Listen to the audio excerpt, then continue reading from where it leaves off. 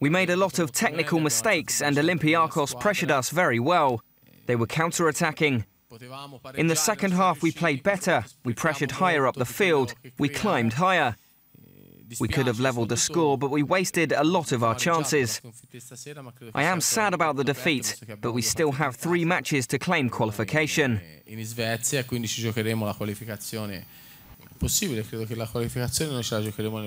is possible to qualify even if we lose both games against Atletico and Olympiacos. We still have to play these 2 teams at home in Torino, so I believe we can still qualify. To begin with, today I am very happy, not only for the result, but also for our players' behaviour. I know very well that when a big team loses, people will talk more about the defeat of the big team than the win of a small team or medium team, but I believe we did what we had to do very well.